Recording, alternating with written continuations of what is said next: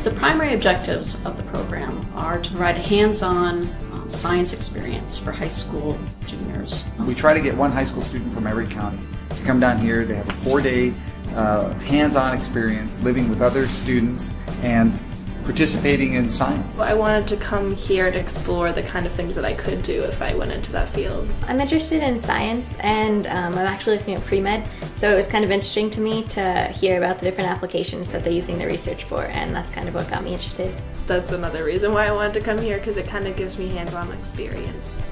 We give them a real introduction to what a day as an oceanographer is like.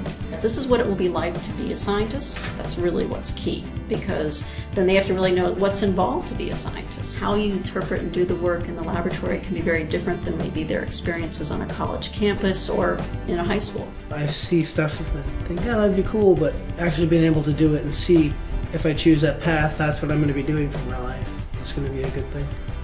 And you get to see that when you're actually doing the science. You get to see all the different levels of people that are involved in making a scientific endeavor happen. The other aspect is that when they come to these programs, they get access to adults who care about their education.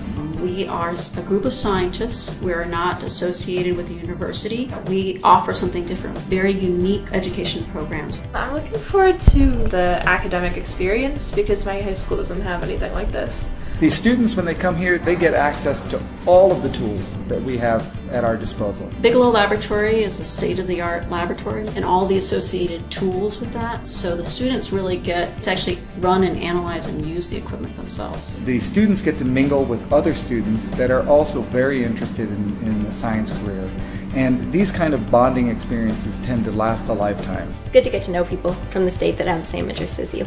I think that it's great that we got together because it would be so awkward if we all just got on a boat together and we didn't know each other. I definitely think it's better to get to know someone before you work with them. Then it's easier to be in a group with them. We're excited to meet new people, have a life-changing experience, and learn about phytoplankton, and enjoy the view.